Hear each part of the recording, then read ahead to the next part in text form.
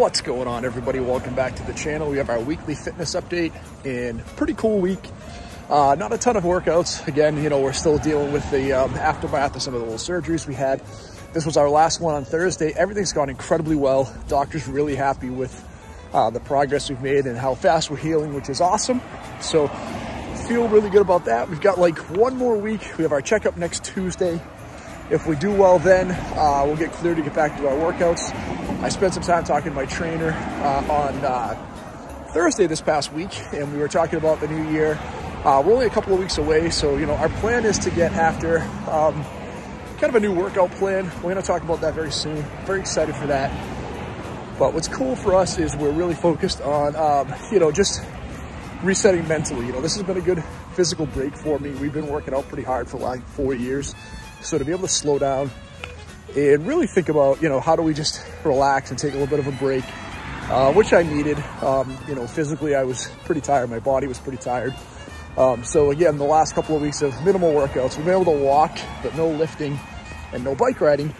But I think it's been good for us to get into some of this ability to reset, refresh. I've been able to get my walks in. It's a beautiful day today. It's like 50 degrees out.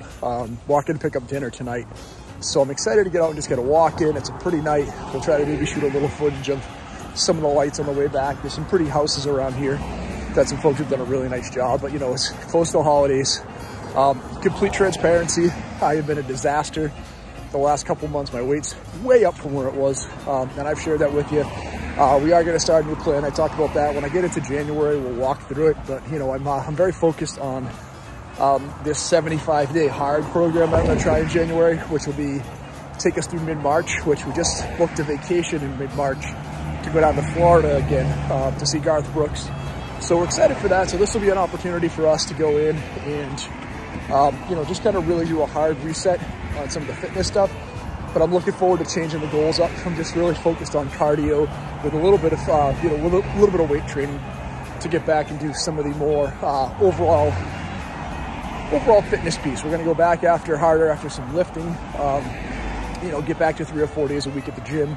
A little less emphasis on Peloton with maybe a little bit more emphasis on longer rides versus, riding every day. So excited for all that. And again, just grateful for the, the good prognosis with some of the surgery that went really, really well. So looking forward to that as well. So sharing some of that with you. I'll share it with you next week, how everything came out.